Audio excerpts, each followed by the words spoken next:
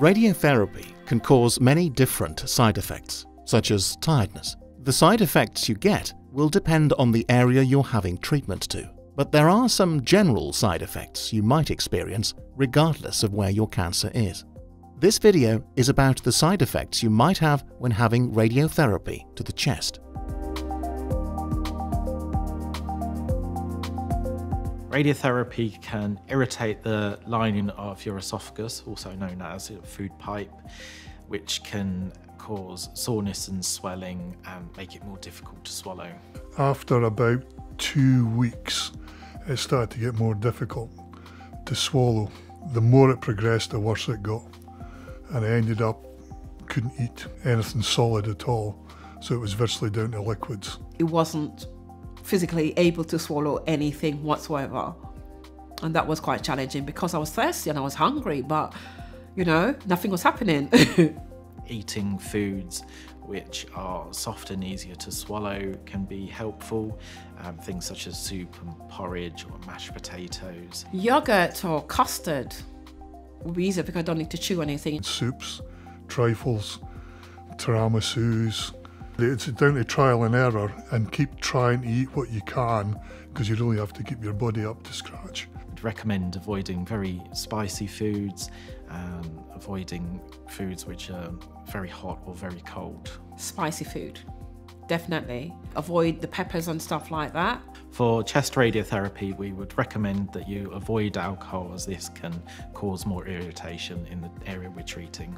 I had a dietitian, and either on the phone or they're popping. So they noticed that my weight was coming down. So they got a dietitian in, and she prescribed all these protein drinks. You can replace the calories by swapping foods for high-calorie alternatives, or your dietitian can recommend high-calorie drinks and food supplements.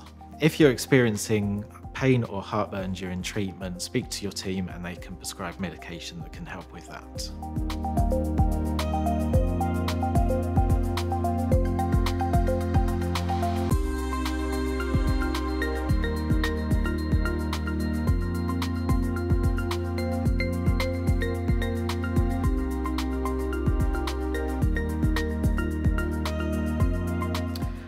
Being sick was one of the worst things happening. I was just constantly being sick. I would have my porridge in the morning, wait a couple of minutes, and it would be up again. So it was just one of these things. What you eat and drink can affect how sick you feel during treatment. You can drink fizzy drinks and eat ginger, which can help reduce sickness. And we'd recommend avoiding fatty foods or big heavy meals, which can make you feel more sick. I didn't realise, okay, you can get medication for the anti-sickness until the medical team realises that's what was needed. It's helped me slowing not being sick as often as I would have done, because a lot of things I would just be gagging. If you're having problems eating and drinking during your treatment, there are dietitians available which can help you.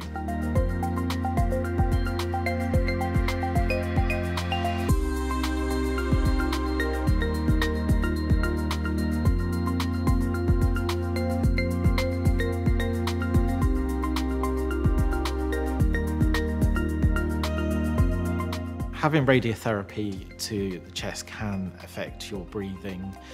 This may come on about 2 weeks after treatment begins and will continue throughout the rest of treatment. Once you finish treatment, the breathlessness may continue for a couple of weeks, but then recovers after that. Depending on your diagnosis and treatment, you may experience long-term breathing problems, and your doctor will discuss that with you before you start treatment. So I've constantly short of breath, and I take inhalers twice a day now. I just have to be careful in what I do.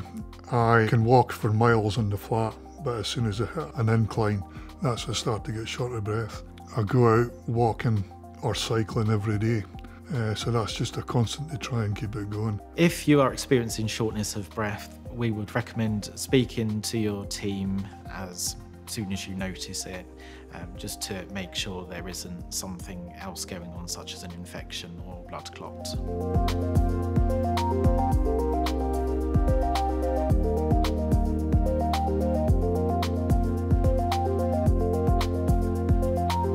If you're experiencing a side effect that hasn't been covered in this video, you can find more information on the Cancer Research UK website.